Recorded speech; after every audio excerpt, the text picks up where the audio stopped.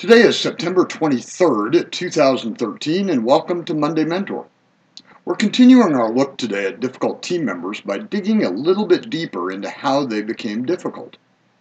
I certainly don't want leaders to become armchair psychologists, but understanding the why and the impact of leadership in this evolution is pretty important. Again, another baseline concept. I'm pretty sure team members don't show up at our doorstep as difficult. They don't say in their interview, "I will become chippy with you if you ever correct my work," or "I'm prone to complete meltdowns when confronted over poor performance." In fact, I bet most of you do a pretty good job of interviewing and vetting potential team members. Some of you even test for emotional intelligence and fit prior to hiring someone. So how did those team members become difficult? Well, the hard but correct answer is we made them that way. That's right, we bred them to behave like that. Maybe you didn't directly, but somewhere in their career lifespan, a leader significantly contributed to their being a difficult team member. Let's talk a little bit about how that happened. There are first a few organizational level issues to discuss. One of the great preventative measures to avoid breeding difficult team members and improve the quality of corrective coaching in general is the clear communication of expectations. Do you, in a variety of formats, communicate frequently what is expected of your team members? A very simple test to ensure that whatever you are providing corrective feedback about must have been communicated as an expectation in the last 6 months. Are the expectations documented in a simple to understand format? Do you have a ton of them, or do you focus on the top 3 elements required for a team member to perform their key functions? Job descriptions don't cut it.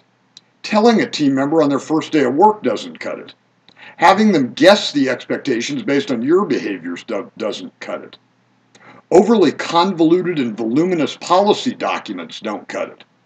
What works is a very simple conversation that includes, "This is what we expect from you every day," and is supported with written documentation. The other organizational level issue of special note is consistency. This concept is not absolute, but when an organization responds consistently to behavior and performance issues, it certainly helps to stop the growth of difficult team members. Is a team member in finance coached the same as a team member in sales when tardiness occurs? Some differentiation is expected in large organizations, but when gross differences occur, difficult team members will be bred. Personal leadership behaviors that contribute significantly to producing difficult team members include the same lack of consistency noted above, but the most important is a perceived leadership hypercriticality. Very simply, this means the leader only provides feedback when something's wrong. There is no significant effort to balance corrective feedback with positive feedback. The team members believe that the only interactions with the leader will be bad interactions. This breeds difficult team members and almost predetermines the outcome of any coaching interaction.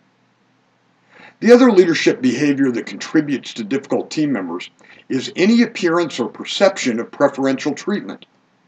If you, as a leader, have much different levels of relationships with some team members or interact significantly more with some compared to others, you're going to be creating difficult team members.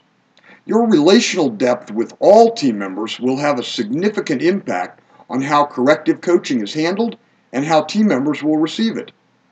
Again, you may not have bred these difficult team members yourself, but you certainly have the opportunity to turn them around and help them be productive and happy members of your organization. Take care and have a great week, everyone.